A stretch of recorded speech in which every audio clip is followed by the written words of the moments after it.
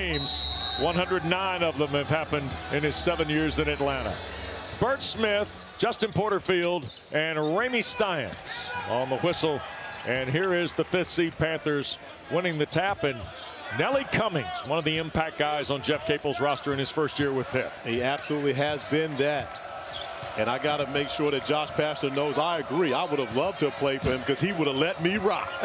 Burton at 18 feet gets us started. And that's a layup for Jamarius Burton. You're talking about a first-team All-ACC performer going under the screen. That's a mistake defensively. You can't give him easy ones like that to start the game.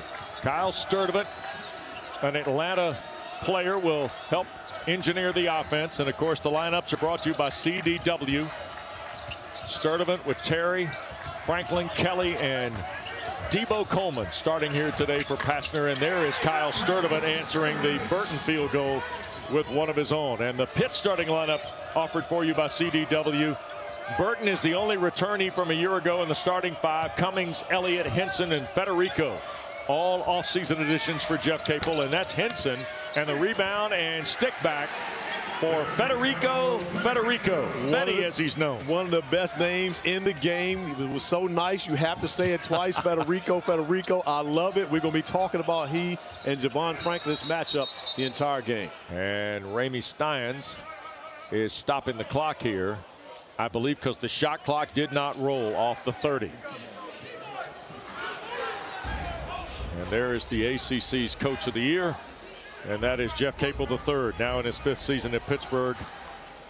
14th as a head coach with 234 victories. And he is excited about bringing his team here to Greensboro. Of course, a native of the state of North Carolina. Yep.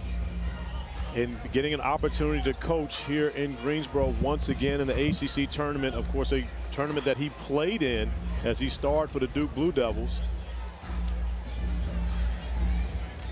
And there's his brother Jason, of course, this royal family of basketball in the state, if you will. Their dad Jeff, of course. We definitely got to get a camera on Mama Kate, though. I know she's here. She is right behind the scorer's table, 3 rows off the floor behind her 2 boys who are coaching today. There is Jerry Capel. There you go, Mama Kate. And that's Jason's wife Ashley. And that is the matriarch of the basketball family. And she knows her hoop. She's focused on the game. And let me tell you, one group that she will not be easy on, it will be the officials. 4-2.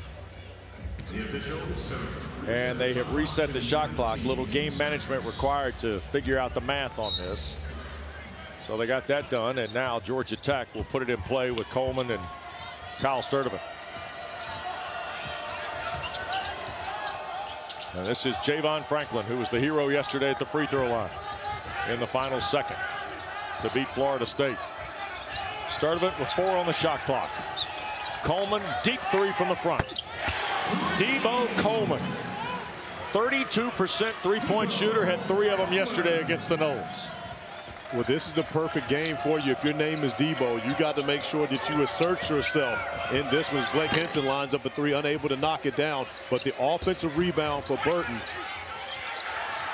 Finally scooped up by Georgia Tech. Here's Lance Terry through traffic. Coleman again on the hard dribble. Sturdivant sets. Front rim miss that Federico grabs.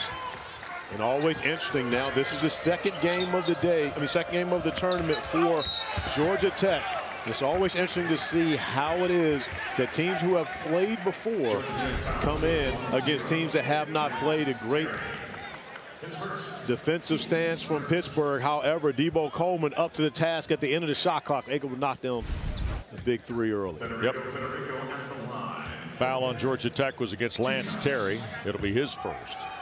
And here is the sophomore transfer from Helsinki, Finland, who went to Northern Oklahoma College. Federico, 63% free throw shooter, knocks the first one down. Corey, he might be the most improved player in the ACC from January 1 to March 1. Absolutely, and this is probably one of the most improved teams in the country from November 20 to now. Yeah. The Panthers won 20 games after getting off start 1-3 on the year. They went on a tear, starting off ACC play at 4-0. And Jeff Capel's group continues to get better as the season goes along. Early 6-5 lead, and we get a Justin Porterfield foul. And ticketed on Henson. And a look at the one possession ACC games for Pitt. Well, the important part of that is look at all the W's. When you know that your team can win close games, and you think about the one they lost at Miami, right? You know, that's a tough place to win, and that was the regular season ACC championship on the line. Here's Terry squaring over Federico. Boy, Lance Terry now knocking down threes. His 47th of the year. And Lance Terry played 40 minutes yesterday for Georgia Tech. So it's going to be interesting to see how the legs hold up for the Yellow Jackets throughout this game. Henson, hard dribble into traffic and got stripped away. Last touch by Pitt. It will go to the Jackets, who lead by 2 early here. We have to mention that the Jackets started off yesterday making their first 2 3-point attempts, and then they went on a long drought. So can they maintain those legs and keep shooting it from beyond the arc? Josh Pastner wants his team to take those threes. Franklin with Federico looming defensively for Pitt. And now here's Sturdivant against Cummings. And a double team forced by the Panthers, knocked away last touch by Pitt. Corey, it's interesting. Nellie Cummings is an excellent second defender. But when it's one-on-one, it looks like some opponents want to steer it at Cummings sometimes when they have the ball offensively. That's a size matchup, because most of the guys he's playing against have the size advantage over Cummings. So therefore, he uses quickness off the ball to be able to come up with steals, etc. As we see Javon Franklin, who's also undersized, but it doesn't faze him at all. No. So Franklin came up with a second chance. Jackets couldn't convert. Here's Elliott squaring, and Greg Elliott, welcome to the ACC tournament. Yeah, Elliott, a 41% three-point shooter, one of 2 Pitt Panthers who have made over 70 three-pointers on the season. Yep. Elliott and Henson, those 2 guys. And now all of a sudden, Pitt's taking the lead for the first time on the triple by the Marquette transfer. Inside Franklin, left corner, and that's Miles Kelly, and it spins out for Kelly. Here's Burton ahead of the pack. He's got Federico with him. Jamarius foul line again. And it bounds away, and Sturdivant finally collects. Kelly squares. That's behind the line considerably. And we're going to get a whistle and a foul on Franklin inside for Georgia Tech. Second on the Jackets, first on Javon Franklin. 9-8 Pitt. ESPN's exclusive presentation of college basketball is brought to you by New York Life. Over 12,000 agents there to help guide you through life's happiest and most difficult times.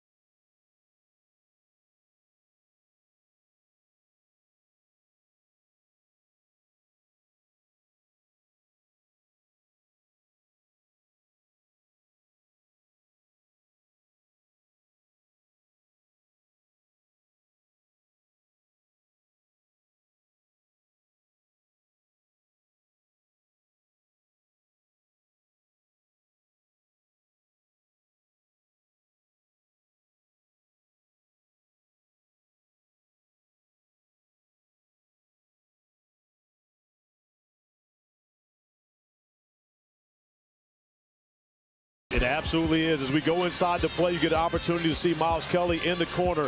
It's a game of inches, maybe not even an inch beyond the three-point line. However, when he lets go the three, it looks great. Everything feels great about it. But just 1 inch to the right makes it swirl around multiple times and go right off.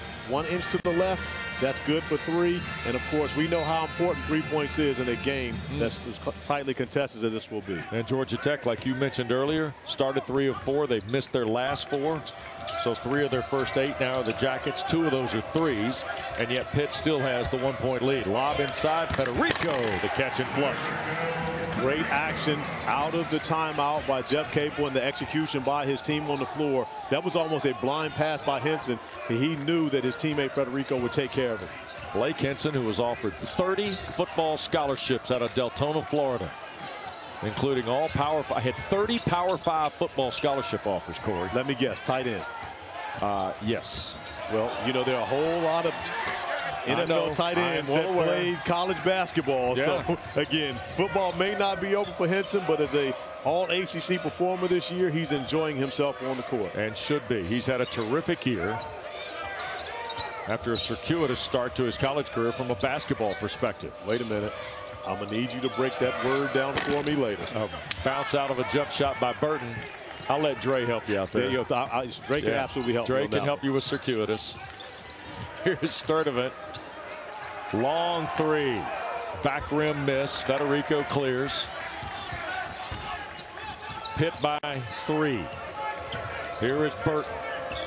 Just a terrific all-around player for Capel. And you remember a year ago where Jamarius Burton pretty much relied on a three-pointer for his success offensively? Yeah. He's not even the guy from beyond the three-point arc anymore. He does the majority of his damage finding his teammates and attacking the rim. Yep. And really, I think it's that productivity in other areas that got him a lot of Player of the Year consideration, Corey. A whole lot of it. And you see one of those areas is the fact that he's guarding Miles Kelly, so he's the top defender on the perimeter for the Panthers. Yep. Here's Kelly flashing by. Henson, layup, fell out. Franklin, the quick jump rebound, and the stick back for Javon Franklin. One thing I'm certain Jeff Capel talked to his team about was they had to keep a body on Javon Franklin. He is spectacular. For him, 19 rebounds to go along with his 10 points in their win yesterday. And you see him once again well above the rim, taking it off the rim, and then the quick second jump to finish it, an opportunity for the and-one. Free throw by Franklin to complete the three-point trip is no good. I had an interesting conversation with one of Georgia Tech's great players, B.J. Elder, who was on that national finals team in 2004. Remember him well? Yep. And he played with, in my mind, one of the best leapers I've ever seen in the ACC in Ishmael Muhammad. Agree? Mm-hmm. Okay. Henson on the drive. There's the scoop and a foul on the Jackets. And B.J. Elder, who now does player development, there's the great Jacket from Madison, Georgia, who told me, he said, Wes, I think Javon Franklin is a quicker leaper than Ishmael Muhammad. That's high praise. That is high praise. And it comes with credibility because, of course, B.J. has been there to see both these guys. So I'll take his word for it, but I know that there's very few that can get off the floor as quickly as Franklin. Yep.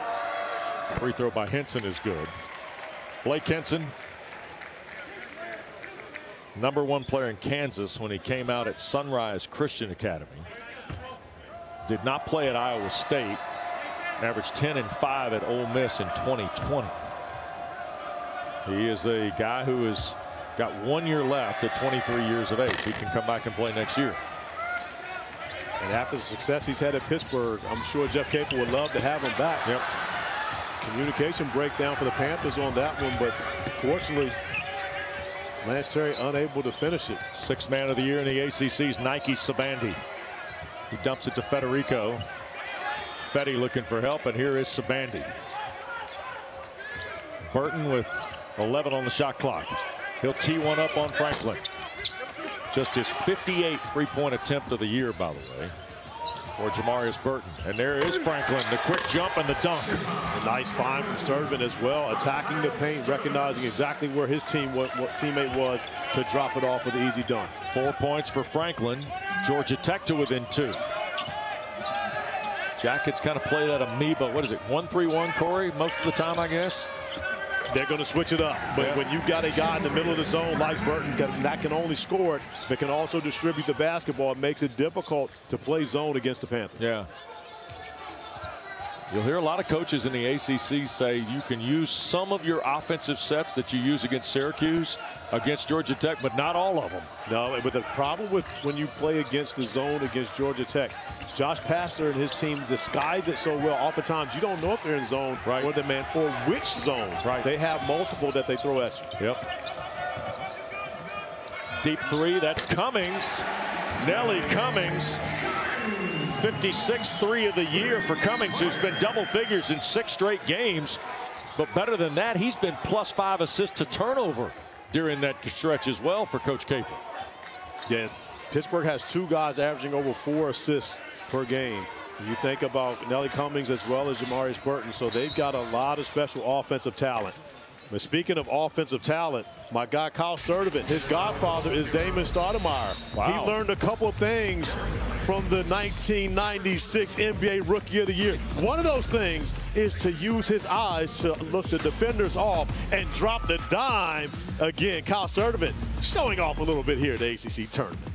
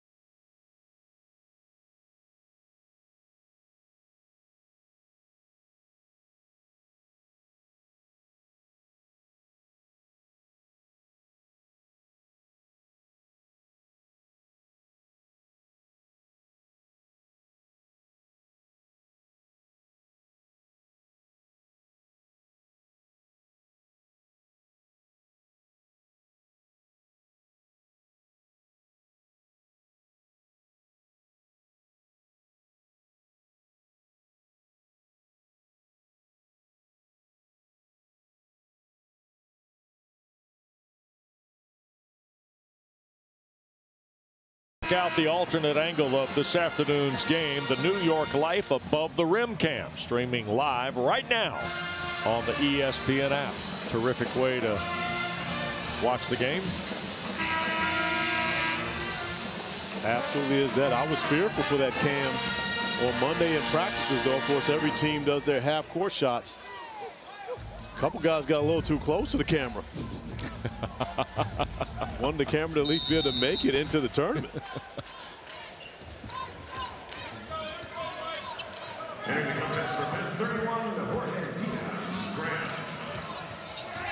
Substitutions both ways during the timeout. Georgia Tech won't go very deep, but they took Franklin off. Franklin stays on the floor. We've yet to see Jalen Moore, who is typically the sixth guy to play off Pastner's bench, and that is it. Here's Cummings. Couldn't decide if he wanted to shoot it or lob it to Federico, I don't think. Sturdivant made the save in the corner from Miles Kelly. Now, you mentioned that Franklin played all 40 minutes. He and Lance Kelly did not come out of the game yesterday. It could be interesting to see how much legs they have, especially as we get into the second half of this one. Terry worked around the Franklin screen. Sturdivant. And the rebound on the backside, and that is Jorge Diaz-Graham, one of the twins from Tenerife and the Canary Islands, who plays for Jeff Capel. Two talented twins who have a great future, seems to be. Federico fouled at the rim.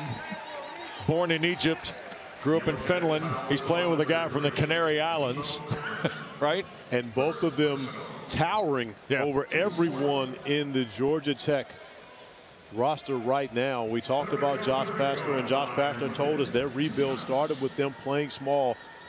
Javon Franklin at the 5 position, who's 6'7", and he is clearly undersized compared to this front line for the Panthers. Federico was 6 in the first half. Quick check of our bracket. Wake Forest has already advanced 77-74 with the Davian Williamson triple at the horn. And after the game, Corey, legendary Orange head coach Jim Boeheim, maybe with some breaking news.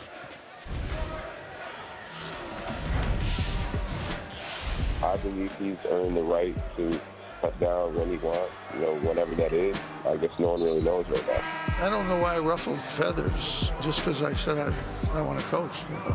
It's up to the university. They could call me tomorrow morning or call me in and say, you've done a great job here, and we think it's time to go. So Mike Waters, who covers Syracuse for Syracuse.com, says Boeheim quoted in the postgame here in Greensboro saying he gave his retirement speech on the court last Saturday. So nobody picked up on it. So there is strong consideration that Jim Boeheim, quite frankly, just said he might have retired. Huh?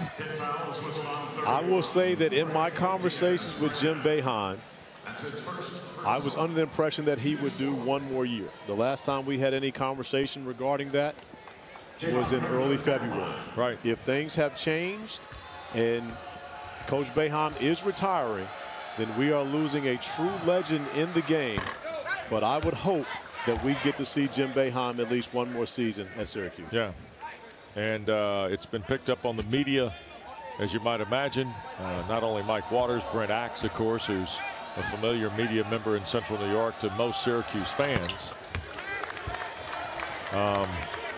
He concurs with Mike Waters in that it felt like Jim Boeheim was announcing his retirement today, confirming that Saturday was his retirement speech, I guess. More to come, obviously, on the story, but that is one that is developing, at least here in Greensboro, after the Wake Forest win against the Orange. And by the way, this is a topic that everybody who covers this event from a media perspective knew was going to happen the minute Syracuse lost. We all felt like there would be more to come from Jim Boeheim, especially after, as you mentioned, last Saturday's events honoring the 2003 National Championship team. Well, again, rightfully so. You're talking about, of course, the man with the second most wins in NCAA basketball history, over 1,000 wins for Coach Boeheim. So we'll find out more about that perhaps with our studio folks at halftime.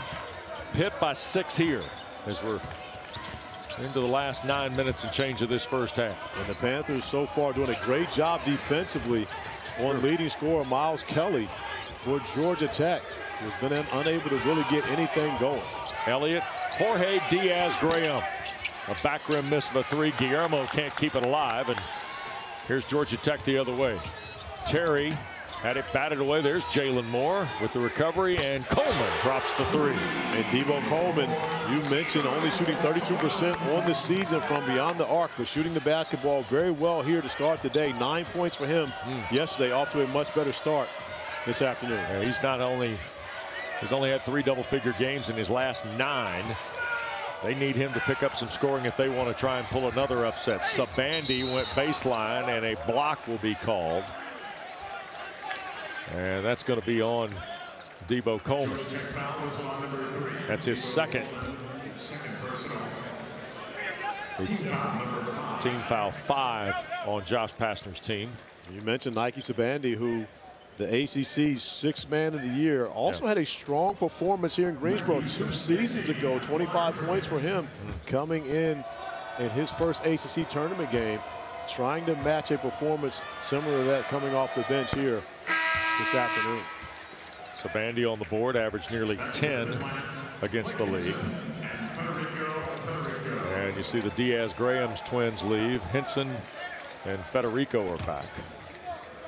Nike Sabandi went to Crispus Attucks in Indianapolis. Corey started at Miami of Ohio before transferring to Pitt. You know what legendary college player, pro player, Hall of Famer went to Crispus Attucks in Indianapolis? I'm going to take a flyer at it. I would say the Big O. Oscar Robinson. See, you can I would love to tell you that I knew the answer to that, but my man Kim Belton always got my back. I figured somebody helped you hit the fastball, huh? All right, nice. More rookie orientation for me, clearly. This is your first time. Yeah, it's my rookie orientation. Kim Dre and I, we do this, once a week. So, it's your first time. But, hey, that was a great trivia question. Thank you. And I would have had zero idea if it wasn't for my super producer. Yeah, well, you still work on Securitas. Oh, yeah, Dre got to come up with that. Is that right? You're leaning on Dre? Yeah, I'm leaning on Dre for that one. Here's Devo Coleman, the sophomore from Memphis, who actually played his final year of high school ball in Callahan, Florida. He was Florida's Mr. Basketball. And with the way Pastner has tightened up the bench a little bit, Coleman is now kind of back to his minutes per game from a season ago. He played 20 or more a year ago in his freshman year in ACC play 18 times, and he's kind of moved back that route now here at the latter part of the season. But what he's also played is a lot more point guard this season.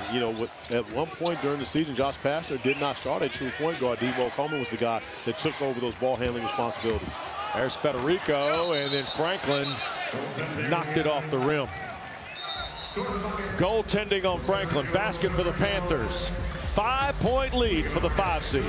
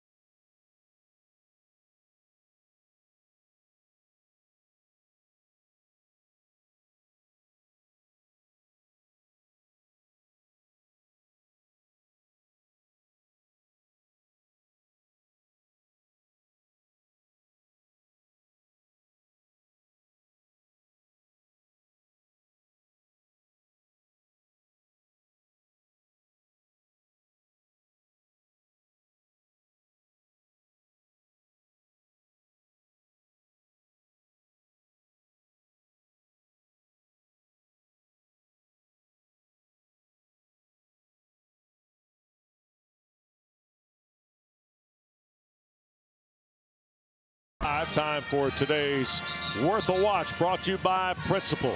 Corey? Javon Franklin, 10 points, 19 rebounds, 3 block shots. And more importantly, the pressure that he put on Florida State yesterday to try to keep him off the boards, even though they were unable to do it, was spectacular. And you're talking about a young man who comes out undersized each and every game, but able to play 40 minutes and not foul out of the game and stay aggressive on the floor for Josh Pastner the entire time. Well, Javon Franklin, Andy Demetra, who does Georgia Tech's games on the radio, said he has now 4 ACC games with 15 or more rebounds. The Georgia Tech record for ACC games with 15 or more rebounds is Malcolm Mackey, who has 7. Took Malcolm Mackey 4 years to do it. Javon Franklin's done it in 8 games. Malcolm Mackey in the Georgia Tech Yellow Jackets actually knocked me out of my first ever ACC tournament. And there's an inside basket for Jalen Moore, a sophomore from Birmingham. And he'll draw the Elliott fouls along the way. First on Greg Elliott, 5th on Pitt. And you see Franklin some more. Moore, the only player that'll come off the bench for Josh Pastner, is able to finish through the mismatch. Only 2 points for him in the game yesterday. Opportunity to outdo that here at the free throw line, unable to do it. Nope. Free throw miss, 3-point game.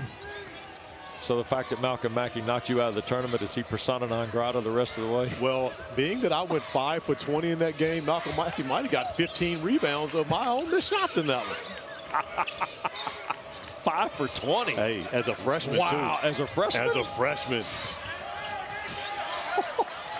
Pittsburgh by 3. Here's Burton with the shot clock running down. The running one-hander, Jamarius Burton. He has really just matured as a basketball player. You can see how he's grown under tutelage of Jeff Capel in Pittsburgh. First team All-ACC performer, and as you mentioned, many people had him as the ACC Player of the Year. Debo Coleman a spin and shot, and then Moore saved it by bouncing it out of bounds off of Greg Elliott. But how about the running one-hander here? There you go. Way to say it the right way. You see the follow through. That's not a floater, people. That is a running one-hander. That's a teardrop. But when you follow through, it is not a floater. Respect my man WD for calling it the right way. There we go. 10 to shoot here for the Jackets, who trail by 5. And deflected. Burton, I think, got a hand in. I tell you, Corey, when you watch Pitt play, you appreciate the connectivity of the team at both ends of the floor. And Jeff Capel talked about it. Everybody said, well, what about the 4 new guys? They looked at these guys based on the ability to connect with Burton and guys like Sabandi that were already there. Shot clock violation, defensive stop for the Panthers. And in my opinion, that is the reason why Jeff Capel was ACC Coach of the Year. It's not only because Pittsburgh won 14 ACC games. Right. But it's also the implementing new pieces into your system, and more importantly, having them play together. You talk about, we talk about Burton as an All-ACC performer. He's not even the leading scorer for his team. But each and every one of these guys has been willing to sacrifice for the greater good, and that has been winning basketball games. Yeah. I mean, he even talked about, like, every guy coming in with their conversations with Burton and Sabandi and the coaching staff. And then you add a Federico, the Diaz-Graham twins, kids like that. And, yeah, it took 10 games to kind of figure out the chemistry. It takes but that's a while. today's college basketball. That's it. You're not going to be as good in November as you're going to be in March. And right now in March, the Pitt Panthers are not just a good team. They have a chance to be a great team and can do some damage in the tournament. Burton almost lost it on the dribble. Did. Threw it away. Outlet. Here is Terry. Moore the catch and score. Second field goal for Jalen Moore. Great hustle defensively by Franklin to be able to save the basketball, and then Terry with the kick ahead. And Terry deflected. Moore got it, and then he tried to fire it ahead to Terry and didn't get enough on it. Henson a deep 3. Think about the turn of events. Almost turnover turns into a 3-pointer on one end of the floor. We'll talk about a game of inches again when we come back.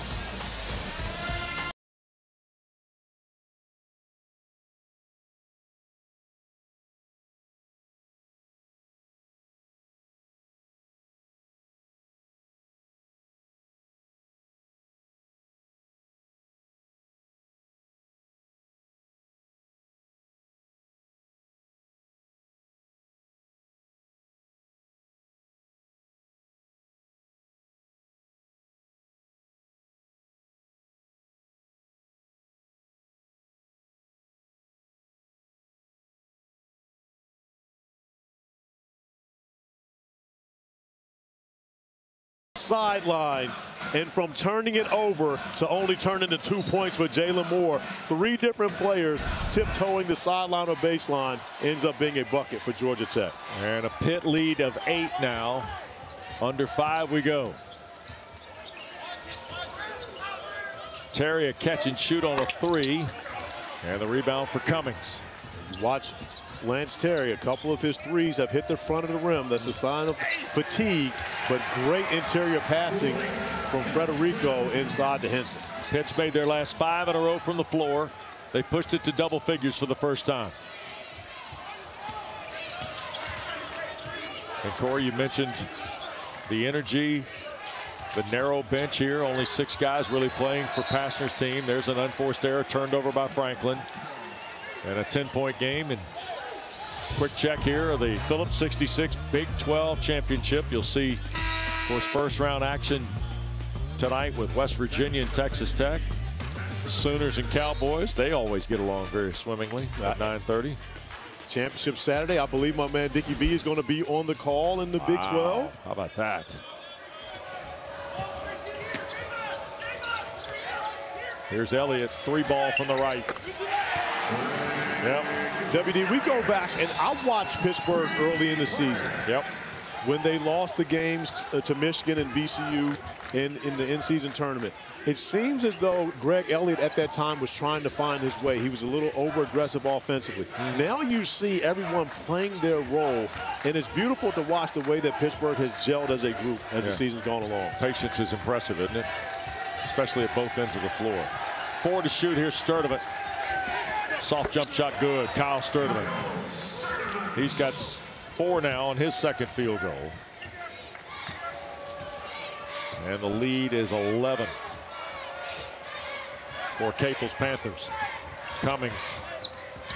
Bounce inside. There's Federico for the easy dunk. That's another example.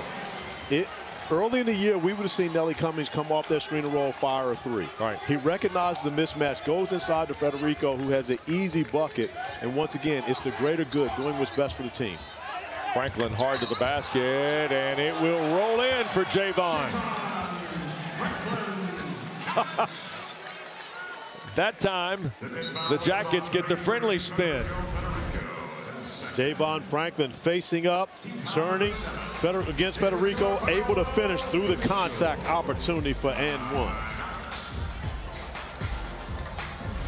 ESPN's exclusive presentation of college basketball is brought to you by Principal. When you take care of your team, they take care of business.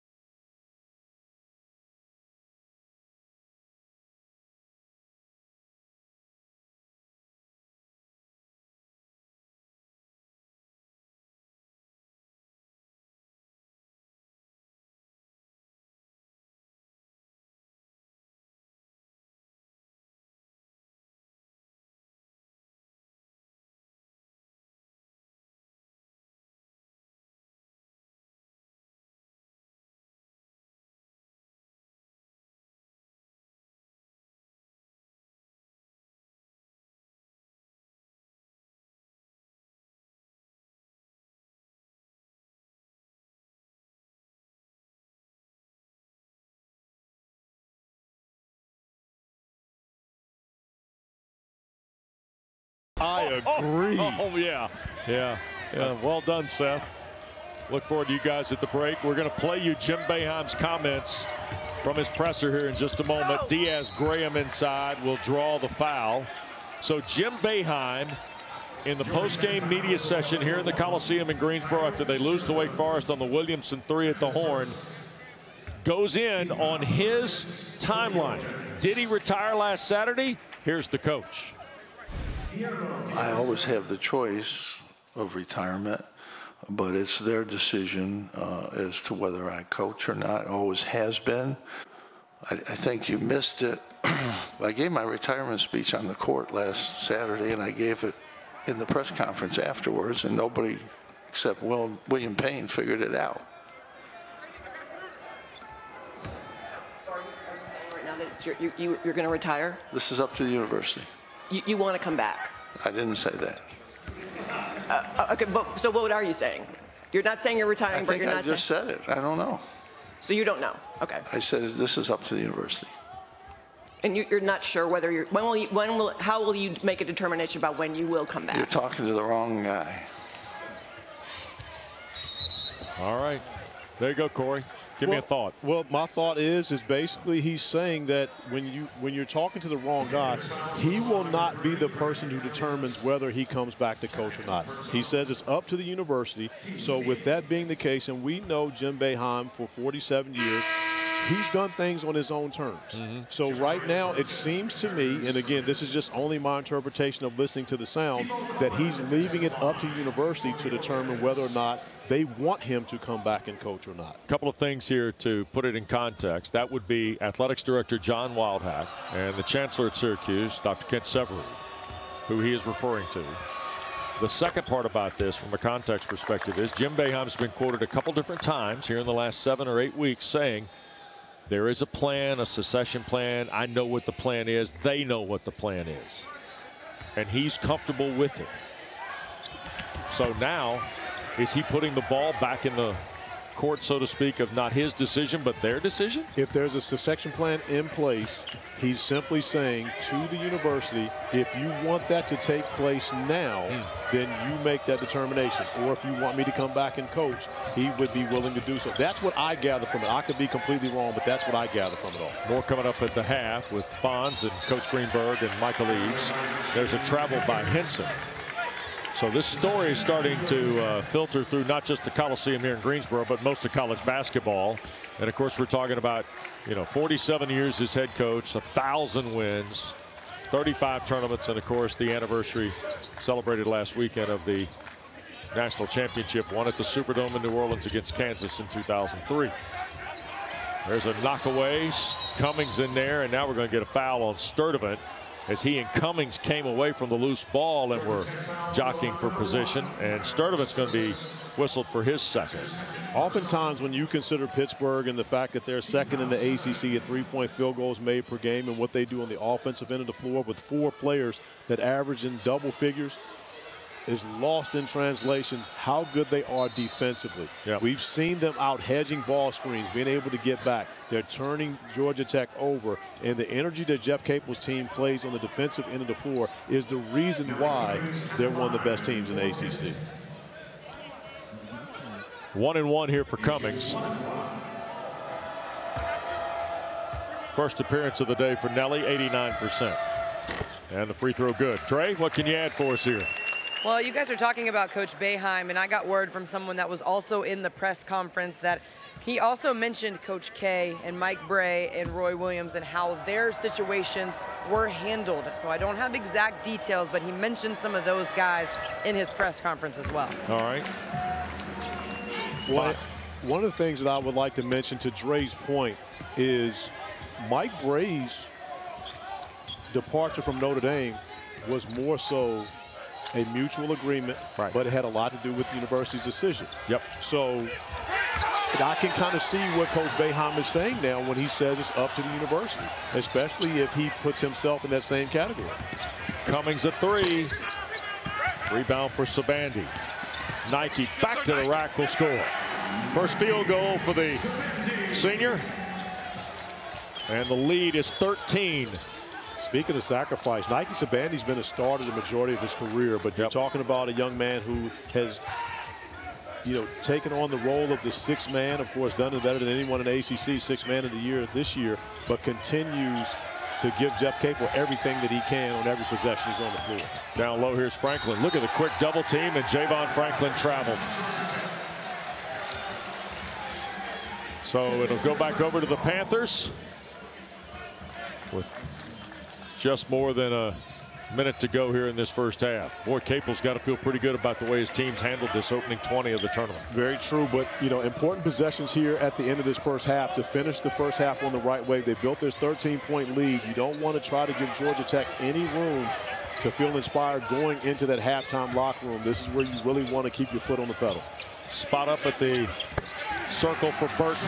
He's got 10. And I want to tell you, Corey, feels like 4 of them are foul line jump shots. Well, again, he's taking shots that he's comfortable with, and he's getting easy looks. But that's because he puts so much pressure on defenses by attacking the rim. Final half minute of the opening frame. This is day 2 and game 2 here at the New York Life ACC tournament. Terry fights through traffic and scores. Lance Terry had an early 3. Now he's got 5. Lead still 13 for the Panthers, and the use it or lose it timeout here for Jeff Capel with 14.3. We'll step aside. Jackets trail 44-31 to the Panthers.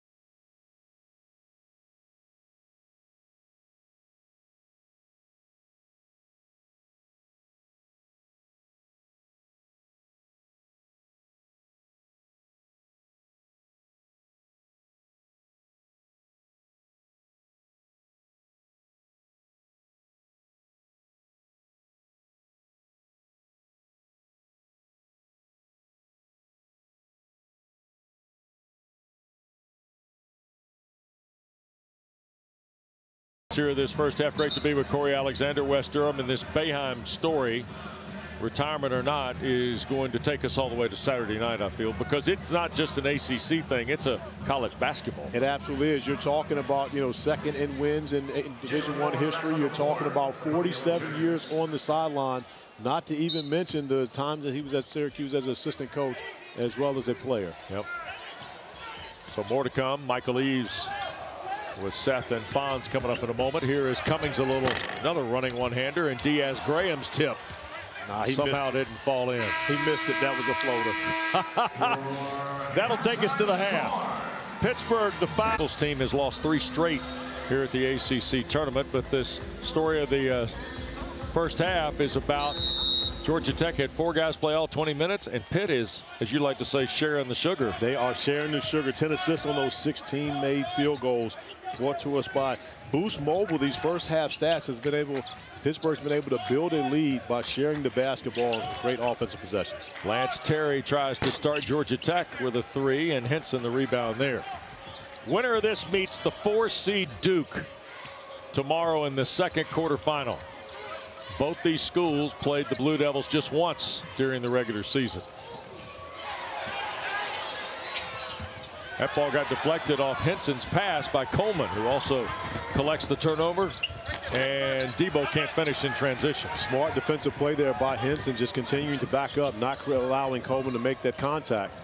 The back-to-back turnovers for the Panthers. Here's Miles Kelly, a quiet first half. He'll get a layup for his first field goal of the ball game and first points.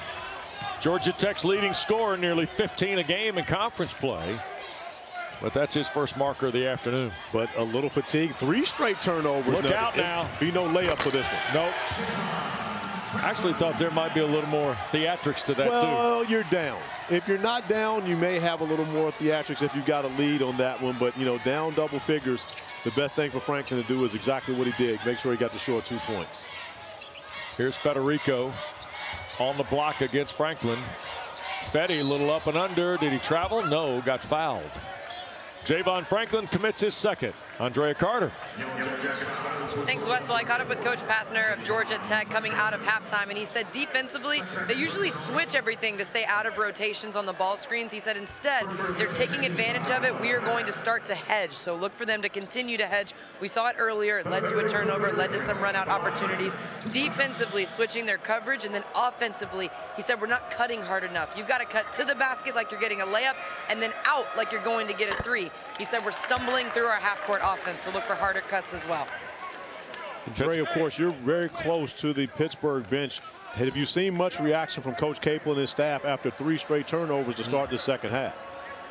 A lot of looking at each other, like what are we doing? You know coaching staffs, they just make eye contact with each other, like what is going on? Or how teammates do when I look at Wes when he says something crazy, like, what are you talking about? Similar to that, Dre?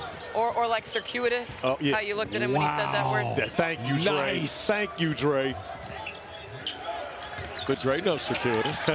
But that wasn't what she was talking about. 3-ball Kelly. Miles Kelly, by the way, has got 5 of Georgia Tech's 7. And an 8-point game right now. You've got to give Georgia Tech a passing grade coming out of the locker room. We talked about Josh Pastner talking to his team, seeing if they had more in the tank for 20 more minutes. But here comes the other part about Georgia Tech. 4 straight wins, 6 of the last 7, and a lot of it is second half momentum, Corey, and we're seeing Pastner's team maybe build a little bit here right now, still trailing 8. Another defensive stop getting Kelly a good look. If he knocks that down, now you're talking about a 5-point game. Still got a great look at it, but if Jeff Capel right now, I may have a little concern about my team. We may need a timeout to reset. And you and Dave saw yesterday, Florida State looked like they had a 3-possession game comfortably, right? Till about the, last 6 minutes? And I'm sure that's something that Jeff talked to his team about at halftime. This team can come back. You know they have that in them to be able to do it. They've seen it here already in the ACC tournament. Start of it. Leaves it for Coleman's 3. Got it. Debo with a dozen. And there's the timeout. You knew that's coming. And Jeff Capel doesn't have much choice but to call that timeout. His team needs a reset here quickly. This presentation of college basketball is brought to you by Principal. When you take care of your team, they take care of business. It is a 10-2 run for Georgia Tech to cut what was a 13-point deficit down to 5. Let's check in with Dre. Yeah, guys, just listen into the Pitt huddle, and Coach Capel really challenged his team to be stronger in every aspect on offense. He talked about them getting pushed off their lines, whether they're cutting, whether they're passing, whether they're attacking. So look for them to play a little bit stronger. But you all talked earlier about all the close games that Pitt has been in. He ended with, we have been here before. Let's be mature, let's stick together, and let's execute like that right there. Well, Dre, one of the reasons Pittsburgh is so great with their execution, especially after timeouts, is because they've got a guard that can post up. And, of course, oftentimes as part of their rotation, Jeff Capel will put Jamarius Burton in ISO situations, and if he can't get by his defender, just turn and back him down. Federico continues to build his resume in the ball game now. And Javon Franklin adds to his play. He's got 13 now on his 5th field goal. Back to a 5-point game. Given the climate of the 2 regular season games, Corey, this one's kind of following a similar script. There's Burton again. Tell you what, he's doing exactly what he did all conference season long. But that's the thing. You see him go, and if he can't beat his defender off the bounce, he's strong enough just to turn and back them down, get to a sweet spot. If you double, he drops it off, and if you don't, he finishes over the top. Coleman a 3. Side rim miss. Got his own rebound. Right back for the hoop. 14 for Coleman, who had 10 yesterday against the Noles. And Georgia Tech has some energy now, Wes. Yeah, they do. Again, you know, Pittsburgh had an opportunity to bury them at the end of the first half and coming out into the second half, but they allowed them to get some energy, and we see Franklin continuing to show off his energy. Oh, and there's the flare for you, WD. The game is much closer now, so we might as well go ahead and dunk it backwards on the break. Javon's got 15. 2 dunks and a follow here in the second half. 3-point game. Burton trying to find room on Terry. Wheels in the lane, and it falls off the back. 3-ball will tie.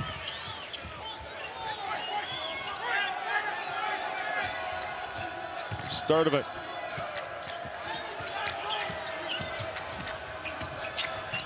Into the corner, Terry baseline, lost it, feeds Franklin, there's the dunk. Federico's hurt. Franklin's got 17. It's a 1-point game.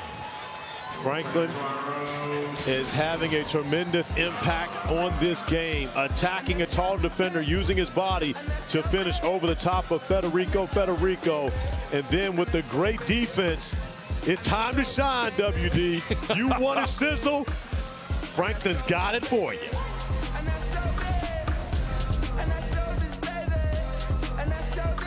ACC tournament, Cameron Hill at the Whirling Dervish, and then Davian Williamson, the game winner. Wake Forest beat Syracuse at the buzzer, 77-74. The Deeks were excited. How about Nike, Sabandi, and William Jeffress excited in the tunnel for Pitt? Yeah, the Panthers were excited for Wake Forest, but right now they've got to get a little more excited for what they've got on their hands against Georgia Tech.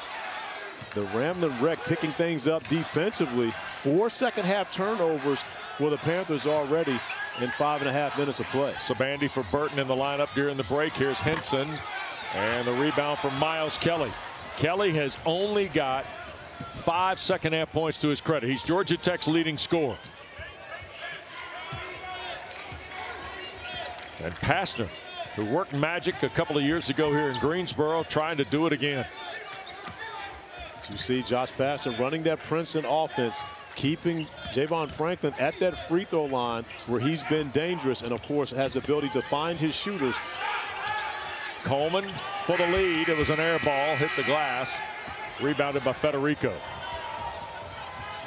Elliott, he lost it, and last touch by Pitt. Another turnover by the Panthers. Yeah, great play defensively by Kyle Sturdivant, though. One dribble too many by Elliott getting into that painted area. Sturdivant knocking it off of his leg. They only had 4 in the first half, Corey. They've got 5 here in the second half. Still holding to the 1-point lead. Lob for Franklin. Catch against Federico. Now Coleman from the right.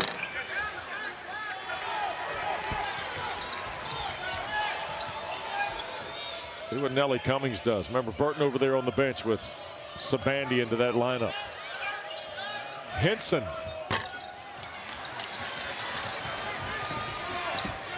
Sturdivant lead. Franklin almost traveled. Kelly will give Georgia Tech the lead. And just great passing by Franklin, as we've got a couple words being exchanged by these two teams. But a simple face cut by Miles Kelly, getting behind the defense and then allowing Federico to know, I just big boys you there. The second on Federico, by the way. And here is Miles Kelly, who went for 21 yesterday in the win against Florida State. 7 all in the second half. Georgia Tech's first lead since early in the first half. 8 for Kelly, all in the second half. Jackets by 2, and Federico locks it right back up. Nice find by Nellie Cummings. Putting it into fourth gear, getting downhill, past his defender, and then dropping it off to his big fella, allowing him to finish. Federico now has got 19. He's 7 for 7 from the floor. Sturdivant attacks. Couldn't finish around the sophomore from Finland. Cummings right back at the Jackets, and it fell off the front. But Cummings didn't go to the basket to finish that one, WD. He went to try to draw contact and get a foul. He had an easy layup, just took away his concentration. Coleman, Sturdivant. Here's Kelly. Fall away 2. Nope. I don't think Kelly was on point, do you? I don't believe so. Right now, if I'm Burton, I'm not sure this is the time to push. There's Cummings. He went baseline, stripped of it by Kelly. They're going to be free throws awarded on the whistle from Justin Porterfield. And it's on Kelly, his second, and the second on the Jackets. But Josh Pastner trying to recreate Bobby Crimmins' thin goal line from 1985. Pastner did it in 21. Can he do it again? Back after this.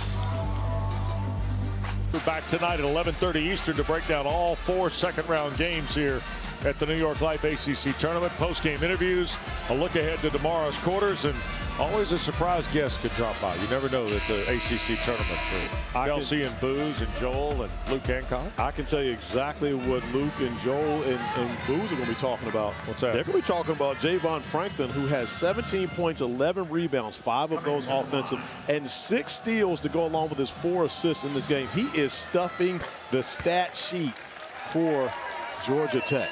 Nelly Cummings is 3 of 3 at the line. Well, it would fall right into some tournament headlines. I mean, we have had already close fits. You had the ball game yesterday with Dave with Georgia Tech and Florida State. 1 possession game last night. Virginia Tech, Notre Dame, Corey. Leszewski had a look at a 3 that would have tied it. Mike Bray's final game, of course. And now this afternoon we got we think, potential retirement of Jim Boeheim. And I will quote my guy Mike Bray when he says, "It's some juice in the building." And right now there is some juice in the building for the Georgia Tech Yellow Jackets as they're able to operate very well on the offensive end of the floor. Pitt's defense was stingy in the first half, but Georgia Tech's found some rhythm here as of late. 54 all on the Terry jumper. Here's Cummings. Burton thought about it. Terry poked it away. They'll roll to the deck. Possession going to stay at the Panthers end of the floor. Well, we said going to break. Josh Pastors only got 6 guys he's really playing here in the tournament. Bobby Crimmins' shining moment was the '85 ACC title, Corey, you know, at the Omni. And Crimmins leaned on John Sally, Scott Petway, Yvonne Joseph, Bruce Dalrymple, and Mark Price, with Antoine Ford, Jack Mansell off the bench. To be honest with you, they picked up the thin goal line moniker as Burton scores. Mark Price, John Sally. That's enough. What about Bruce Dalrymple? Dalrymple was good, but wait a minute. We're talking about Mark Price, one of the best ever to play in the ACC at the point guard position, and John Sally was special up front. Yep. And we got a foul off the ball. Yep. And Georgia Tech's played 6 guys today. Jalen Moore's come off the bench. But of those 6 guys, 4 have played the entire game. The only starter that's checked out at all is Kyle Sturdivant. That's when Jalen Moore came in. Outside that, the other 4 starters have played the entire game. Yeah. I'll give you an example. Lance Terry never comes off the floor. He does not. I mean, you just don't see that today. No, you don't. But Josh Pastner has found something that has worked, and is working to perfection to get him back into this game in this second half. 2-point game coming up on the midway point. Sabandi, he's been quiet. Not now. Gets a bucket. He's got 5. Second field goal for Nike Sabandi. But this is the area of concern right now for the Panthers. Can they get stops? Georgia Tech is operating very well, and another great look.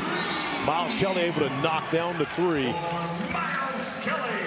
He's got 11 all in the second half for Kelly. So Georgia Tech bidding to advance into tomorrow's quarterfinals here in Greensboro. You see that Wake Forest is there. They'll play Miami at noon. Duke awaiting the winner here of the Panthers and Jackets. Carolina, BC tonight. NC State, Virginia Tech tonight. Of note, Corey, those 4 teams only played each other 1 time during the course of the regular season. But these 2 teams have played each other twice in the regular season. Now this 3rd time, and you always hear it's difficult to beat a team 3 times. And Georgia Tech showing you why that is. So in this game right now, Jeff Capel, of course, concerned about his group. A very important game for Pittsburgh. A loss could be detrimental to them, but right now Josh Pastner having no concern about Pittsburgh's NCAA tournament hopes. He's just trying to keep his team season alive. Well, and here's the other piece too. Georgia Tech 55% from the floor in the second half and no turnovers. That is huge. Cummings fights through. Here's Sabandi. Pull up on the baseline. Missed everything, and Diaz-Graham, that's Guillermo with the follow. That's the foul on Sturdivant's his 3rd. That's the one area for Georgia Tech that you want to say you have to shore it up, but difficult to do when you're playing so undersized on the interior. You're talking about a 7-footer with a 6'1" guard trying to check him out. Guillermo is the older of the twins. And of course he wears 25, which comes before 31, and that's what Jorge wears. And Guillermo also with a G, Jorge with a J, so you keep them straight that way, by the way, just in case they were to never. So it comes in alphabetical order? G and J. Guillermo's the oldest. Okay. He's the G. Okay. J is Jorge. He was the second born. Ah, see, that's why I hang out with you. You break down all the details I need to know. Still hadn't told me about Securitas yet. I'm waiting on Kim Belton to tell me. Or Dre, one of the two of them. Terry the shot, Franklin the rebound, and we got a Pitt foul on Federico. Third on Fetty, and that'll be the third on Pitt. Oh, it's the fourth, I beg your pardon, on Federico. And it's the third on Pitt. See, that's a big foul right there. And, of course, see, I'm a numbers guy. So, of course, when you start throwing big words at me like Securitas, then I have zero idea what that means. But, of course, I've got backup, so I know it means pretty much in a roundabout way. But you know me, I've always been about numbers. That's my thing. I know. Yeah. Like 5 of 22, 4 of 19. I was 4 of 19. We corrected that. Brian Stiff was 4 of 22. Yeah. Here is Franklin, the dunk. Javon Franklin, 10.5 now, 19 in the ball game. WD, you know how they say men lie, women lie, numbers don't? But numbers don't always tell the whole story. That 2 points for Franklin means a whole lot more than just 2 points. When you start dunking on people the way that he is in the painted area, that puts fear in the hearts of these young fellas he's got to go up against right now. Got his own rebound on the miss, right back, and draws another foul. Remember, he had a Georgia Tech ACC tournament record yesterday with, what, 19 rebounds? And he may go above that today. And speaking of going above, he goes well above the rim. It doesn't matter who steps up, which twin it is, the older or the younger. He makes sure he passes out his fear equally to both twins. Franklin, by the way, 3 of 4 at the line now. Drazy gets 2 here. Well, and he is doing exactly what his head coach told him to do in the last huddle. Coach Passner looked right at him and said, hey, when you are that close to the basket, go score. With Federico on the bench, you have to imagine he is thinking score every time. Javon to the stripe, 3 of 4. And misses that. He's got 19 points, 13 rebounds, 4 assists, and Corey already told you about the half-dozen steals.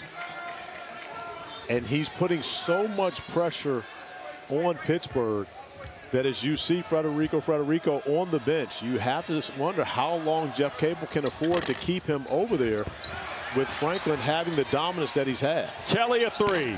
Nope.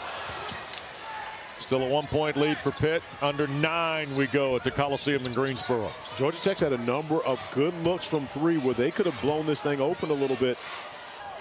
Just unable to knock them down. Here is Burton.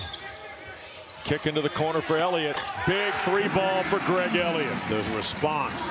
That's where you're talking about a good team. When you can respond when teams or things are not going your way, teams are making a run, you step up with that. So one of the reasons why the Panthers had 7 road wins this year, they know how to respond. Terry slices through and scores. Boy, Lance Terry, tough shot in traffic. Now with 9. It's a lot of toughness on this floor for both these teams, WD. One of the reasons why this conference, in my opinion, is one of the best simply because you've got teams who play together, play well with different styles from their coaches. Burton right back at the Jackets has 16. It's a 4-point lead for Pitt. Panthers who have won 21 games, 14 in the ACC. Kick into the corner for Terry and a bump and a foul on Elliott. That will be his 3rd and the 5th on Pitt.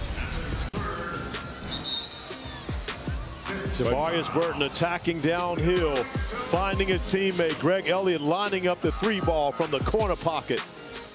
On the other end, Lance Terry not deterred by the contact. His 2 is good.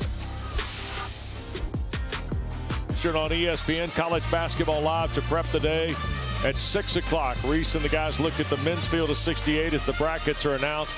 Bracketology takes over, presented by Lowe's at 7. At 8 o'clock, the women's special presented by Capital One. Dre will be on the job there. Continuing coverage on ESPNU at 9 and at 10 Eastern. Even more coverage of both brackets. Always streaming live on the ESPN app. If it's Wednesday, it must be Greensboro for Dre. That's the way I'm going. I mean, she's moving. I mean, moving, Corey. That's what she does. She stays on the move. My God. So Wednesday's Greensboro, right? Yes. Wednesday, got it. Okay. Just trying to keep up with you two. Just trying to keep up, guys. That's it. Dre trying to keep you in one spot is probably more difficult than guarding Georgia Tech's offense right now. As Kyle Sturdivant is able to get into the bucket and gets the easy one. And right now, the Rambling Wreck making it a one-possession game once again. They are operating very well offensively here in the second half. This is what we've seen from them during this 4-game winning streak. Sure is. This is kind of when it starts. The last 7, you saw it yesterday against Florida State. Really, they've only had, if you go back and look at Georgia Tech's win streak here, there are not too many, you know, as an old coach one time called them to me, leg crossers, right? I mean, 8-point win at Boston College, 1 point yesterday. They did have the big 20-point win at Syracuse. They did comfortably beat Louisville. 7-point win against Virginia Tech. 2-point win against Notre Dame on the Lance Terry follow, Corey. So, I mean, they usually play the full 40, in other words. And we also mentioned Pittsburgh, of course, used to playing close games, winning 5 of 7 games within 3 points or less. So they're in comfortable territory, are the Panthers right now. 3 to shoot. Elliott squares on Franklin. How about that? The net didn't move till the ball reached the bottom. Well, that's why they're so comfortable. They've got guys that can step up and make big plays regardless of how much time is left on the shot clock. 5-point lead. Here's Sturdivant. And Diaz-Graham. Guillermo, the foul. These are the best ones, WD, because they don't even make a sound. It's almost as though the basketball barely even touches the net as it drops through. All right, now, Pitt just sent Georgia Tech to the 1-1, Corey, with 6:45 to go. The Jackets are 7 of 12 at the line. In ACC play, they shoot 68%. So we'll say it's not their strength. So maybe good fouls for the Panthers as Georgia Tech comes away with an empty possession. The only problem there is Federico with 4 fouls, and you don't want to get guys in foul trouble.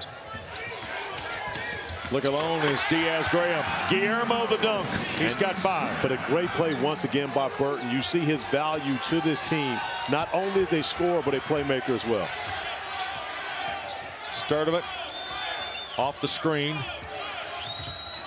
Trying to drive Sabandi to the basket. Got caught in the air. Travel called by Ramey Steins. That is the first turnover of the second half for Georgia Tech.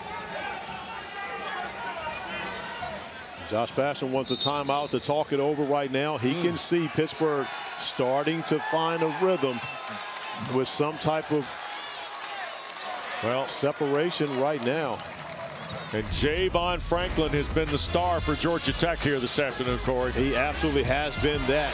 The steal, and heard you talk about no sizzle on the first dunk, so make sure he gives you some on the second one, then snatching the board off the rim, going back, finishing through the contact, attacking bigger bodies through the contact, still able to finish and won opportunities, and then just strong with the basketball, using his body to finish over taller defenders.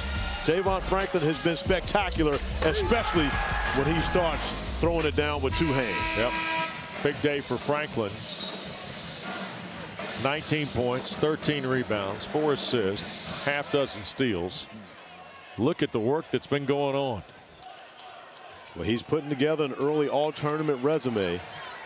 Of course, his team will most likely have to play more games to make that happen, but his performance. I know how you and Kim Belton like to get out the measuring stick on people's height. I just see. Javon's listed at 6'7". I'm not even going to let you throw my man Kim Belton under the bus with that. That's all me. Okay. I know real heights when I see them. Elliott on the drive, missed the layup. Franklin the rebound. Sturdivant on the run. Kelly spots. Big bucket. Great play by Sturdivant to be able to recognize when his teammate, their best three-point shooter, their best scorer, and Miles Kelly will be filling the lane. But give Frank the credit once again, defending at the rim. 14 for Kelly. Jackets to within 4. Inside, Henson the strong move and hoop. 8 now for Blake Henson. Nice response that time by the Panthers going inside to the 235-pound junior. Yeah, not the traditional post feed, but still Henson able to bring it in, showing off those great hands that made him that tight end that so many Division I schools were coveting. Yep. And at this particular rate, you can leave Federico over there if you're Jeff Capel? Yes, you can. Wait till the under 4 timeout. As long as you continue to have some type of separation. But Diaz doing a great job stepping in for Federico at this point. Henson completes the trip. He had 2 double-doubles against the conference this year. 11 games, though, with 3 or more threes made in a game in ACC play. It's the reason he was second-team All-ACC on this special year for the Panthers. Their highest seeding since their first year in the league. There's a drive, and Sturdivant couldn't get the roll. The foul will be on Cummings. And for Nelly Cummings, his second. And it'll be the 8th of the half on Pittsburgh. And there is 48-year-old Jeff Capel, native of Fayetteville. Of course, as Corey told you, played in this league at Duke. And there's Miss Jerry. Mama Kate. Yep. Got to be proud of her son. Sons. And sons, absolutely. Yeah. Don't want Jason after me. That's it, both those guys. Free throw good for Sturdivant. There's Jason, of course, who played at Carolina. Milan Brown, Tim O'Toole round out that staff. Terrific building project, Corey, that's gone on in Pittsburgh. And it speaks to, and I say this a couple different times this year, speaks to the understanding of Heather Light, the athletic director, to know what that job was going to be for Jeff Capel and how they had to get it done. And more importantly, the patience of the Pittsburgh athletic program to give Jeff Capel the time to be able to establish what they've been able to establish this season. Yeah, not easy to come from the depths of where Pitt was when Capel got that job in March of 2018. 8 to shoot here for Burton. His team up 5. The whirl in the lane and the score with a right hand. Patience in the painted area. Burton just runs back smiling, showing off his fancy footwork. Well, he is a talented, impactful basketball player in every phase of the game for these Panthers. Jackets got to find a way here. Franklin inside, and he stepped on the inline off the catch. That'll turn it over. Just the second one of this half on Pastner's team. And WD, we talked about Pittsburgh staff. We got to make sure that we mention Milan Brown, associate head coach, who was the Bradley Award winner for the ACC this season. Milan had a heart attack last spring. And, of course, is recovering perfectly back to full-time duties. Guillermo Diaz-Graham missed the 3. Franklin another rebound.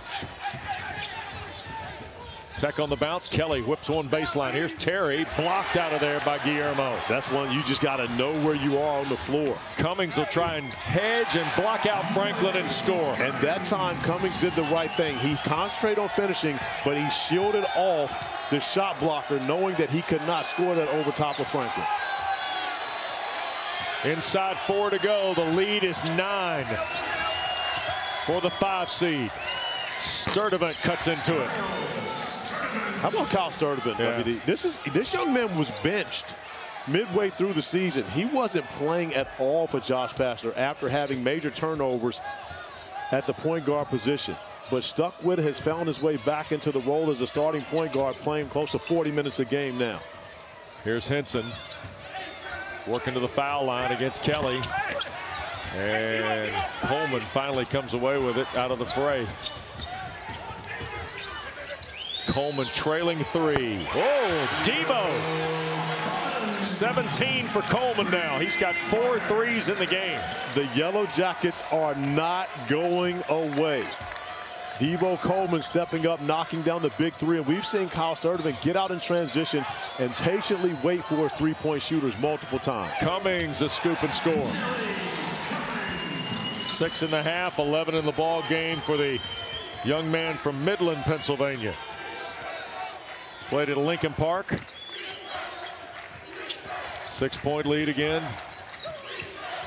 Winner gets Duke tomorrow in the second quarterfinal around 2:30.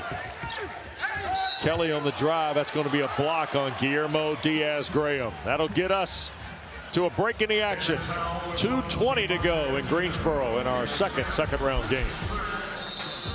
ESPN's exclusive presentation of college basketball is brought to you by New York Life. Over 12,000 agents there to help guide you through life's happiest and most difficult times. Pitt 79, Georgia Tech 73. Great to be with Corey Alexander, Andrea Carter, Wes Durham here at the Coliseum in Greensboro. And already, we're only into our 5th game. 3 of the 4 previous decided by 1 possession. 2 games with less than a second to go.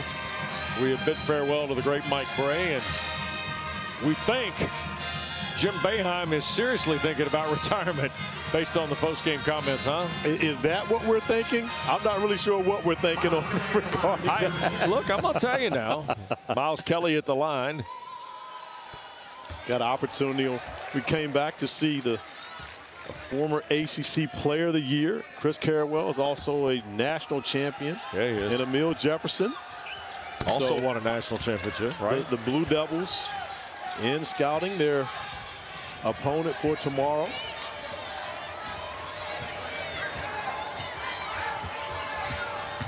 Foul on Diaz-Graham. Kelly responded. It's a 4-point game, and that got blocked out of bounds. That's the other thing that Franklin does.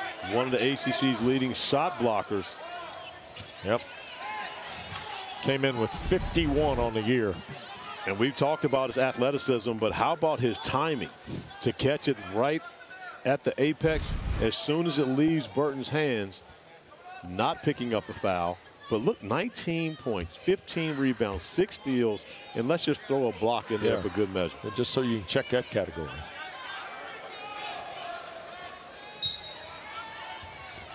.207 to go in a 4-point game.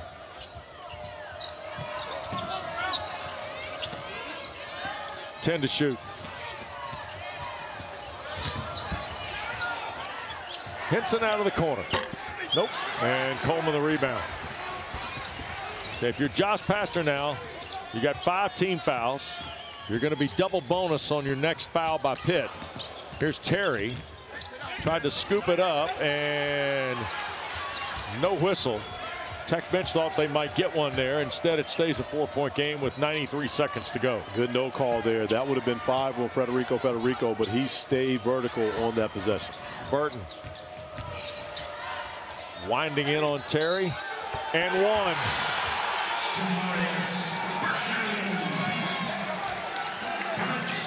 It's a tough shot, and this shows you what he means to his team, too. Not only what he means to his team, but what he means to this league. And when you think about Pittsburgh and their chances moving forward, trying to solidify an NCAA tournament bid, their guy, who many felt was the ACC Player of the Year, Jamarius Burton, going to work down the stretch.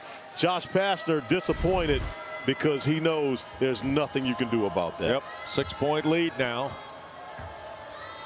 Burton to try and make it 3 possessions, and does. First free throw of the day. Burton's got 21, Corey, 10 field goals. And he's done all of his damage inside the painted area, not settling for threes, stays in attack mode. 70 seconds to play. That's a 2 from Sturdivant. He's got a dozen on his 5th field goal. Final minute of play in regulation. And Burton and Pitt, if Georgia Tech will let them, they'll wind this down. They absolutely will. Take as much time as you want, but you've got the basketball in the hands of the guy you want taking this shot at the end of the shot clock. 10 to shoot. Burton. Henson tees one up.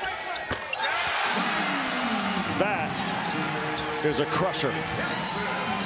That makes it 8 with 40 seconds left. Now you're talking about a 3-possession game. Start of it to the basket, and we get a whistle and a foul. And the foul is on Henson.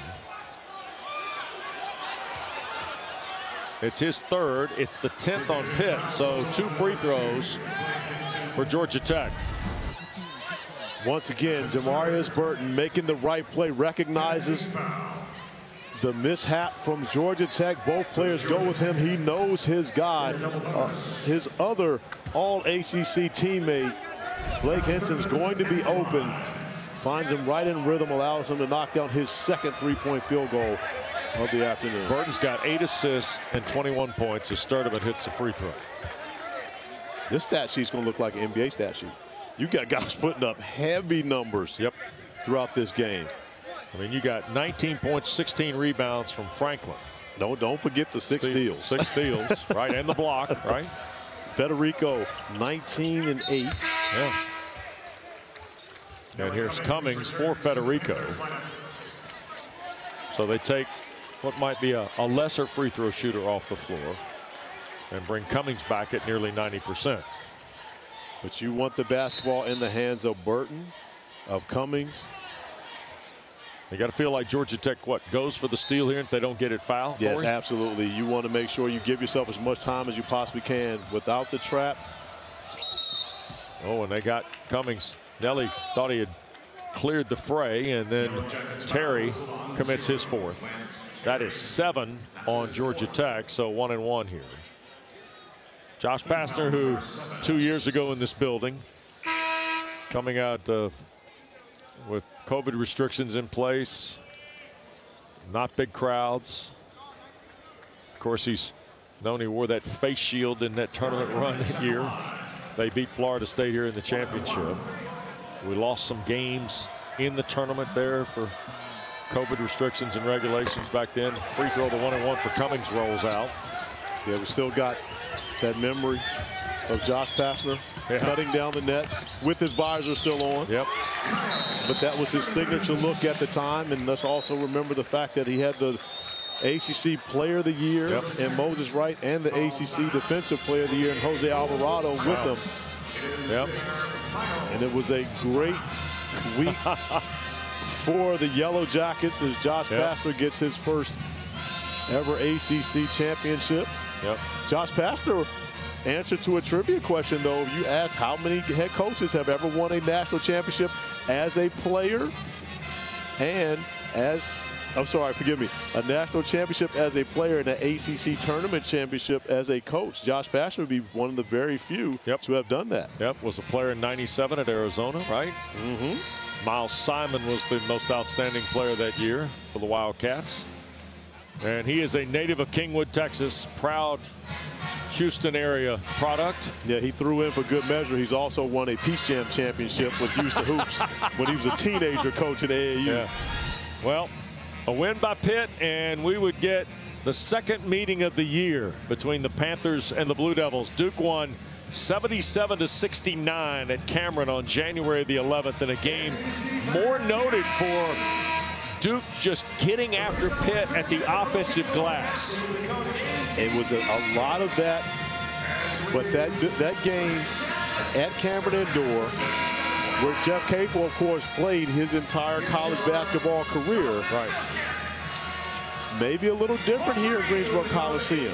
More Panther fans in the building, but I can tell you right now, when the Blue Devils come into the building, they're always going to have fans, whether it's at Cameron or in Greensboro Coliseum. I'll tell you this, the night session in this building will have a little flavor to it because NC State and Carolina both make their ACC tournament debut tonight. Absolutely. As my guy Mike Bray says, as we bid farewell to him, it's going to be some juice in the building. Yep. And prior to a 5-second call, a timeout awarded to Pitt. Looked like Greg Elliott got it called before the 5-second count. So a 4-point lead for Pitt with 22 seconds left to go, but already a winner today, the Demon Deacons. Corey, oh wait, let's roll some 22 in the house. 1995. The flat-out best ACC tournament performance of all time. My little big brother, Randolph Childress, stepping up, making big shots, big plays when his team needed him most. And, of course, Davion Williamson stepping up and making the biggest shot for the Demon Deacons this season here in our first game this afternoon. 95, Childress went for 37 in the championship game, overtime win. Randolph had 30 in the semifinals. 40-piece to start it off, though. That is correct. Where he was 13 of 18 from the floor and 8 of 12 from 3. And a foul by Georgia Tech when we reach the front court. Yellow Jackets foul is whistled on number 3, Debo Coleman. And the reason he was the MVP of the tournament, of course, was that you were out, right? I broke my ankle. Okay. Yes. If not for that, none of that would ever happen. I know Dre is fascinated to hear that the only reason one of the great moments in ACC tournament history exists is because Corey was not available for injury. I mean, I asked you to go back and look at what happened in 1993, right? Who sent him home in 93? I understand that, but Dre, just so you know, one of the greatest performances in ACC history. Well, listen, it depends on if that was early 93. You guys don't want to know what I was doing. I wasn't born yet. See, I'm sure it was a top performance, There we go. Really happy for you. You know what? Why did we even open her microphone in the first place? Kim Belton is a legendary producer. He just wanted us to take that shot to the heart. I get it. Yeah. Thanks, Kim. No, Dre. thanks, Dre. Dre, thank you. Appreciate it. Follow shot, Sturdivant.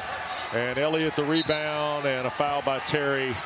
Lance Terry's going to foul out of the ball game with 9. And Pitt will go to the line and on their way to their 22nd win. Terry fouls out, and Josh Pastner will have to put Jalen Moore on the floor, I believe, here for the final only couple seconds. 3 disqualifications the entire season for Georgia Tech. Yeah. Which would be a record. Now, if Terry's fouled out, this will be the 4th. Correct. But the record is 5 for a season for Georgia Tech. So for Josh Pastner at this point, he's hoping no one else fouls out. Yeah. And I think they're checking the clock here, among other things. Which is an amazing stat when you consider the fact that he's playing guys 40 minutes. Guys are playing the entire game, yet still able to play without fouling out. And by the way, for the first time in the last 3 games, Georgia Tech has to make a substitution in the second half. When we say thin goal line, we're not kidding you. 87-81. Corey, Pitt and Duke tomorrow. That'll be all you want. Jeff Capel, John Shire, both assistant coaches for Coach K. Yeah. On the 2015 national championship team for the Blue Devils. And very good friends. But they will not act like it tomorrow here in Greensboro. Oh. Don't forget Dave O'Brien, Jay Billis will be here tonight. Carolina Boston College, followed by NC State and Virginia Tech. Virginia and Clemson await the winners of those games in our quarterfinal. 89-81. It's a 8-point victory. Jamarius Burton, when his team needed him most in this second half, took the game over. Not